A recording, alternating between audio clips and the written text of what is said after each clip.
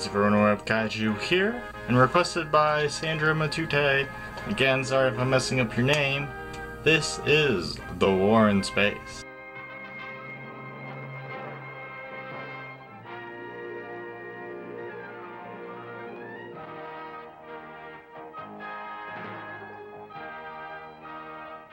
No kaiju again, but another Toho film featuring many veteran actors from the genre, and a director who also directed multiple Godzilla movies. The War in Space is a 1977 science fiction movie that sees aliens invading Earth, and our protagonists then resume work on a super ship to combat them with. First off, I love flying subs with drills, and the wirework on it, the flying saucers, and the jets are very well done. I don't recall seeing a single visible wire. The city destruction scenes are fantastic, as well as the explosions on Venus. I'm going to complain about a lot of these aspects in general later on, but the scene where the Goten's secret weapon is used has somewhat interesting science fiction. An emotional connection to a couple of characters is accompanied by very fitting music, and ends in some great explosions. Definitely my favorite part of the movie. I like a lot of the scene composition. A lot of wide shots showing the viewer details in both the fore and the background. Sometimes a conversation goes on the far side of the screen, and then later on someone comes in from the other side and the shot is allowed to stay constant, which I like. The scientists are actually smart here, not just in their craft or formulas, but in making observations and assessing situations. At one point, aliens try to casually trick them before it's revealed that an attack is even happening, but they see through it. There's a corridor scene which has a very similar aesthetic to the opening scene in the original Star Wars, but at least it's done well.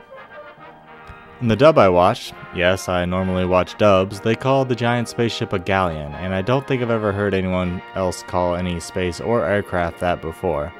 Though to be fair, it does look a lot more like a boat with sails than all the other vehicles, and I do like the way it looks. All these quick cuts to UFOs flying, it's headache inducing, and it happens more than once in the film. The movie is kinda boring. The plot isn't too interesting, nor the characters. The science fiction for the most part isn't captivating, and the action sequences sadly aren't entertaining. The aliens themselves are extremely disappointing. Being humanoid is fine and makes sense so that firefights can happen, but when they die, often their human skin masks come off, but only to reveal a face that looks basically the same. It's just a human face painted green. From a movie with a flying drill sub, I expected a little more imagination in its antagonists. The shot of the Goten in front of the Earth is kinda wonky, and there's more bad projection work later on. The Minotaur monster is also... he just doesn't look good, and the costume for the alien boss is terrible. The camera work at times is a bit shaky. It's not terrible, but far from the quality usually found in Showa Toho movies. There's a POV scene that's choppily looped for some reason. It's not believable or fluid at all. Another aspect that's of lower quality than most Showa Toho films are the sound effects. Most are okay, but some aren't. Especially the lasers the flying saucers shoot, which sound like a dot matrix printer. The music isn't bad. I actually like a lot of the guitar, but it just doesn't fit the movie, and the songs that are there are used over and over again. And they're also not up to par with other Toho movies of the era. The War in Space isn't a terrible film, but we've just been spoiled with the quality of Showa Toho movies.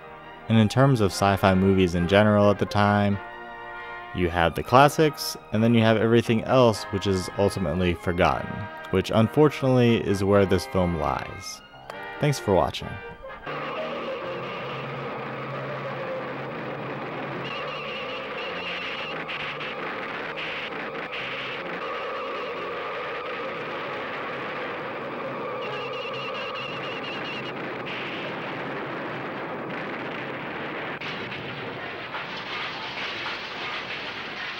Hey, Jimmy!